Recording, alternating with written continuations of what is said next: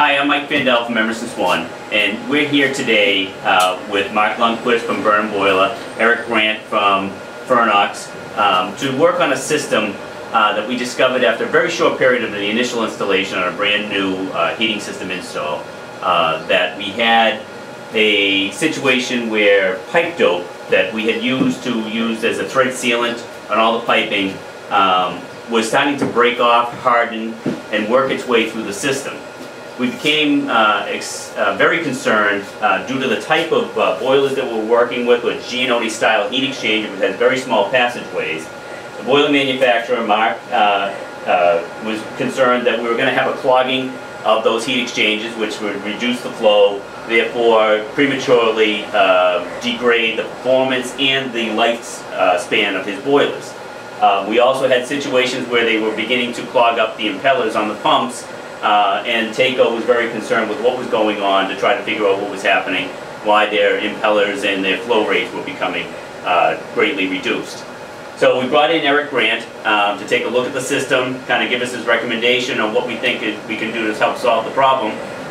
And we're going to actually install a power flushing mechanism that will induce a high pressure flush through the system to help remove any of the debris that's floating around, the remaining debris that's floating around the system, and make sure that our heat exchangers and circulators will actually work to their fullest performance.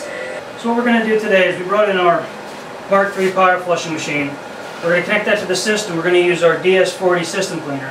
What we're hoping to do, that's going to go through that system in a nice closed loop, bringing it back with our DS40. It's going to circulate it around. We're going to hope to remove most of that debris out of the system. One of the things that we were concerned with is after we found some of this material, as in all these Giannoni tight heat exchangers, is the sediment, when in this case the pipe dope compound is breaking down. We're concerned on the water side that we may start to plug a heat exchanger, and if we don't get the proper flow, then there might be a heat exchanger failure, and we don't want that to happen further down the road. So that's why we asked these people to come in, do their flushing, and do a treatment, so that we're assured that not only the fire side is correct, but also that the water side is correct and clean. I'm here with Dan from Muse Mechanical. He's the contractor on the job, and what we're going to do is we're going to connect our Fernox Mark III power flushing machine into the system. And now the way that the power flushing machine works is you'll have one hose going into your supply, one hose going into your return, and the pump itself is actually going to cause a circulator. Today we're actually going to be using this DS40 system cleaner.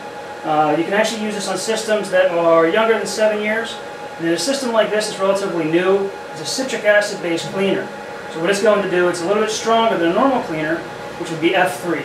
Now the F3 is what you would use in a system that's older than 10 years, trying to get all that magnetite, all that loose debris that's floating around in the system. So we're going to take the flush cart, we're going to feed it from there to our air scoop, and this is going to be our feed through all the lines. This is all the mains, and it's going to return back, and we're going to put it on to each boiler has a separate return isolation valve. So we're going to hook it up to a drawn off on each boiler and flush out each boiler separately. Okay, this is our power flushing filter. And now what this is a magnet that connects to our power flushing machine. Basically works on magnetic force, pulling the iron oxide out of the system. This system here that we're working with is about 4 or 5 months old.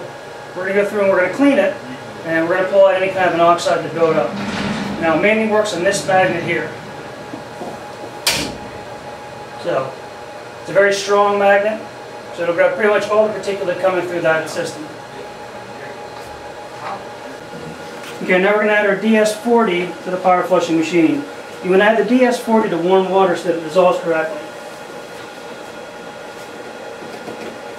So what we're doing right now, we have the machine on, it's hooked up.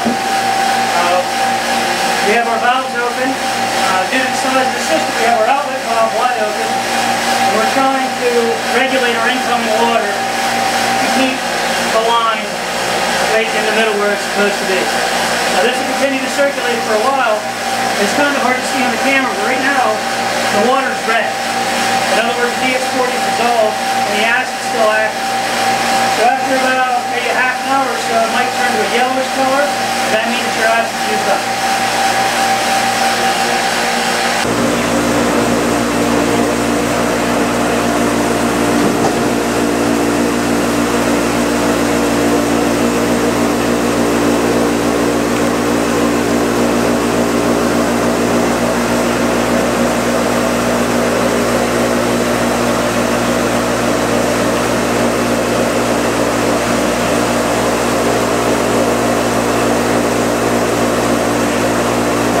checking the water to see if the color is reddish or if it turned to a light tan, which it turned to a light tan after 15 minutes, so we're going to add a little more DS40.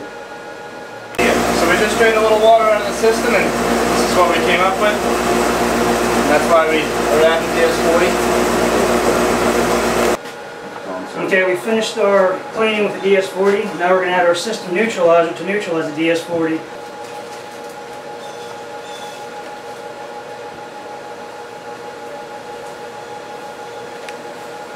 Okay, so now what we're doing is we're circulating around the system neutralizer.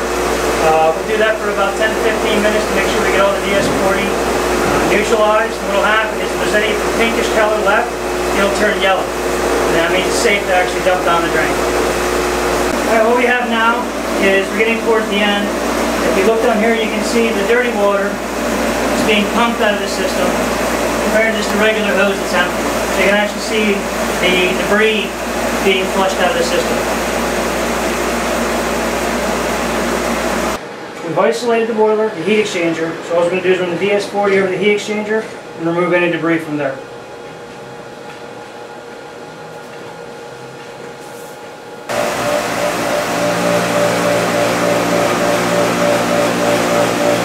Alright, what we're going to do now, we've been running the machine for about 5 to 10 minutes. We're going to reverse the flow. Now what that will do is any debris that was captured moving in a clockwise motion will be kicked out going the other way around.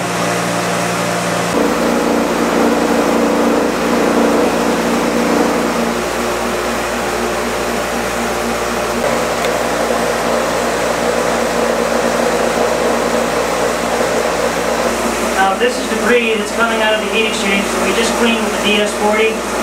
We added our neutralizer, and now we're flushing it out, we're cleaning it out, and this is some of the residue we've pulled out so far. We're at the point now where we flushed all of the main piping. We've gone through and we've descaled all 3 boilers. We're now getting cleaned up. We're going to disconnect all the piping and all the hosing, and we should be wrapping it up for the day.